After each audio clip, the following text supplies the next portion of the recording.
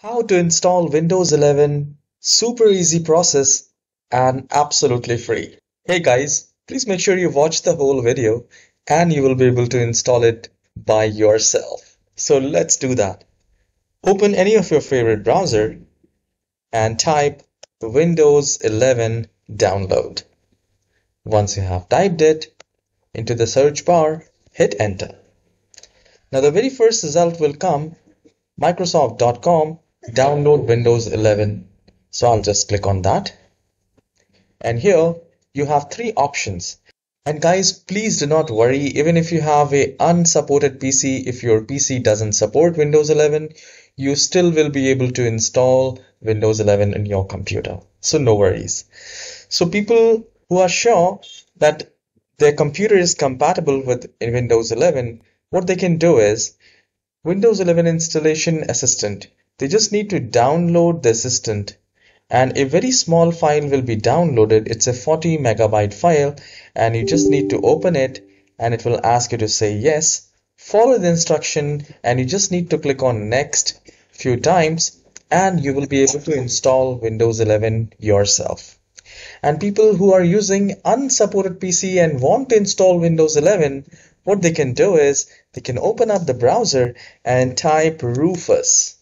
And guys, we need a USB drive to install Windows 11. That's the easiest process to install Windows 11 on unsupported PC. So I have typed Rufus and I have got the result rufus.ie. So you just need to click on that and a window will appear like this. I just need to scroll down and from the download section, we need to install the latest version of Rufus 3. I'll click on that and a very small file will be downloaded, almost a 1 megabyte file. Plug in your USB. Please make sure that you have plugged in your USB and it should not have anything on it. It should be blank. And I'll just click on open file, the Rufus. It will ask you to say yes. And here we go. We have a new window of Rufus. And here we need to select the USB drive, the flash drive. I can see it is 32 GB. It doesn't have anything in it because if you have anything on that pen drive, that will be wiped out. So from here, the boot selection is disk or ISO image. You don't have to make any changes. And you need to download the Windows 11 ISO from here. So the very first option was assistant. And below here, download Windows 11 disk image. Select Windows 11 multi-edition and click on download. And then you will find an option, select the product language. From here, you can select the language, English United States or any other language, and then click on confirm. And the ISO file will be downloaded.